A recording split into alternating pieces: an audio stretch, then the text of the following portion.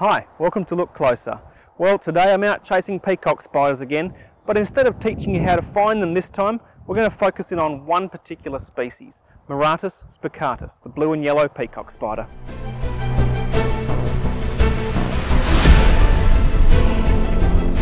So today, rather than give you generalities about all the different peacock spiders, I thought we'd just focus in on one of the particular species, that's Maratus spicatus.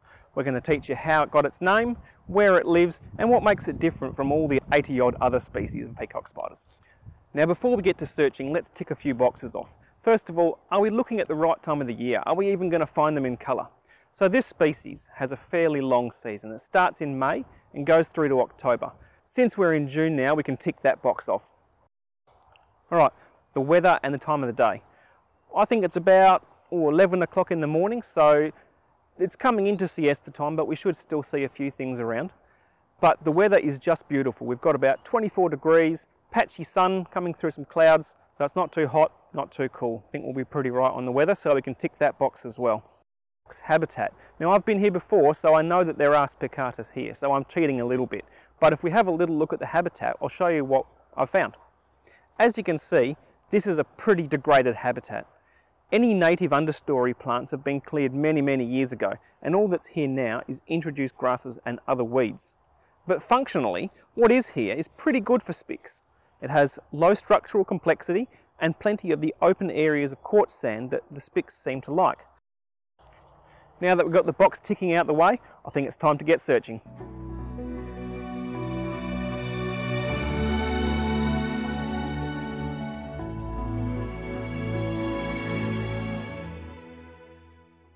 Alright, well I've been searching for a while now and I have located some of our target species, so that's good news. While all this habitat looks pretty much the same, there seems to be a cluster of spicatus just here, like in a 10 metre radius or so. I don't know why they do that, but they just seem to. It's just the way they work. So anyway, let's have a look at what we found. So this is it. This is spicatus, the blue and yellow peacock spider. Overwhelming, isn't he? I know, he's a small black speck. The spics are one of the smallest species of peacocks, especially the boys, which are only 2 to 3 millimetres when they're fully grown. When you see them for the first time, they look more like fleas than spiders.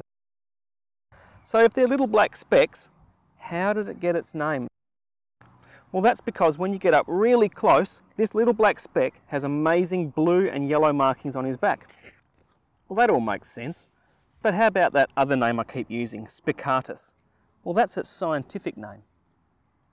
The word spicatus is just the Latin word for spiky, and it refers to the short, spiky black and white hairs around the edge of the boy's bum. He uses these as part of his display. Speaking of displays, we're not going to get to see one unless we can find a girl as well. Alright, here's a girl spicatus. She's a bit bigger than the boys, and like every other peacock species, she looks as plain as cold toast. Or at least she does to us. So what I'm going to do is just shoo them around a little bit so that they can see each other. Let him figure out if he's going to have a dance or if he's going to retreat to a safe distance. Alright, here we go. You'll see that this species raises his abdomen to dance, but he hasn't got those flaps at the side that some species have. Instead, he has those spiky little hairs that give him his name spicatus. Another thing that's a bit different to typical peacock behaviour is that he doesn't use his legs to dance like some species do. For him, it's all about the butt waving. Now this fella's decided that he's better off retreating than pressing his luck any further. But this couple has decided to take the next step. While we obviously missed what must have been a fine dance, this isn't something we're likely to see in the wild too often.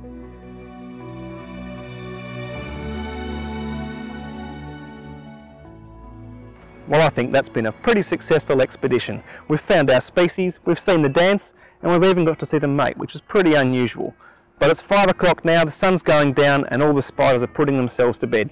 So I think it's time for us to head off, and we'll see you next time.